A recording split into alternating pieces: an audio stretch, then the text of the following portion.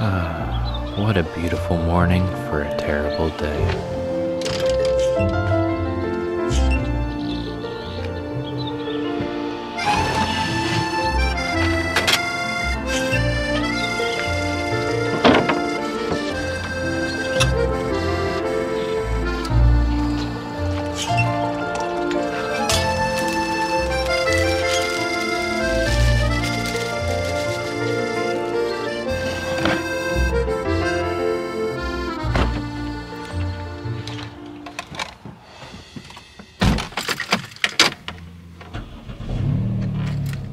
Alright guys, well, I'm going to try and keep my cool. This is supposed to be the inaugural test ride of the van life, and 20 minutes into my trip, the engine lights, everything lights up like a damn Christmas tree. Freaking every light possible is on, and I do not know what the issue is. I don't know if it's a smart idea, probably not, to go drive 4 hours up north, and then if something goes wrong, I'm screwed. Like, I haven't even had my coffee yet, so I'm almost too tired to get frustrated, but been weeks in the making now, and literally I'm heading out for the first test run of the trip. I have the van fully loaded with food, camping gear, camera gear, everything. I'm gonna call some people, try and get some advice. Maybe the mechanic who certified the van a couple weeks ago can help me out. I don't know what to do, so I guess I'll just pick up the camera in a little bit. I'm not crying, you're crying. Oh man, the inaugural test run ends up like this.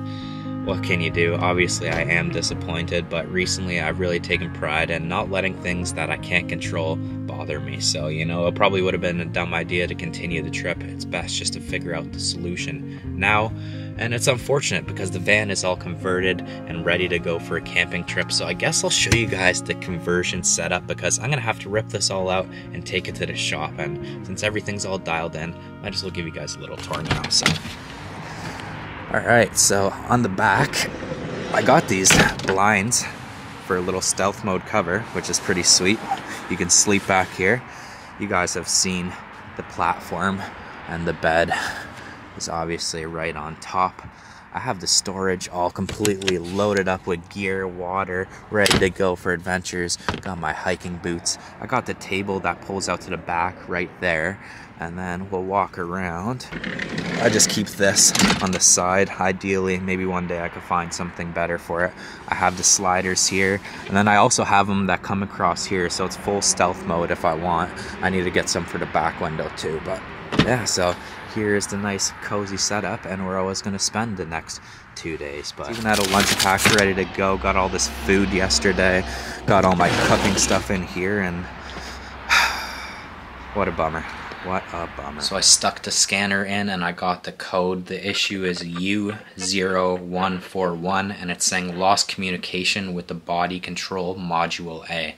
So I've been spending the last few hours doing some research, some tutorials and stuff like that, and there's good news and bad news. The good news is it's seeming like it might just be something electrical, like a fuse could have blown, wire disconnected, maybe the body control module fried, not too sure, but ideally if it's just something electrical, it shouldn't be too expensive of a fix.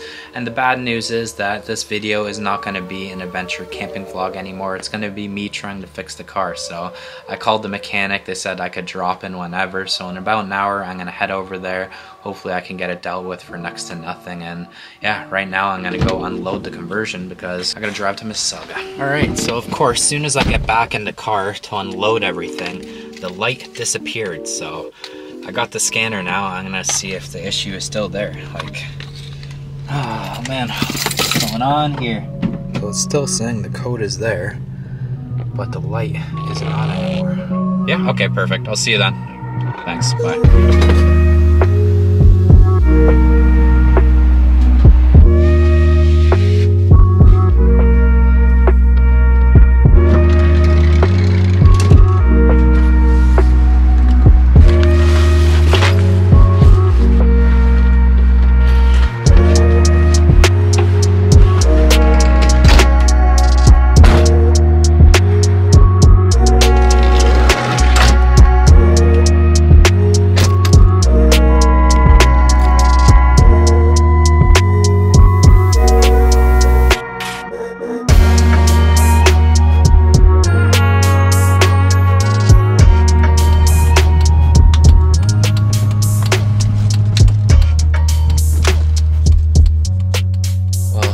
unfortunately the whole body control module needs to be replaced, and it's going to cost me $350, which kind of sucks. I wish I could have at least got a good trip out of this van before things started to go wrong, because ideally these videos are supposed to pay off the van, but what can you do? At the end of the day, I feel like it almost happened for a reason and for the better, because tonight it's going to get down to 0 degrees. It's going to be freezing temperatures.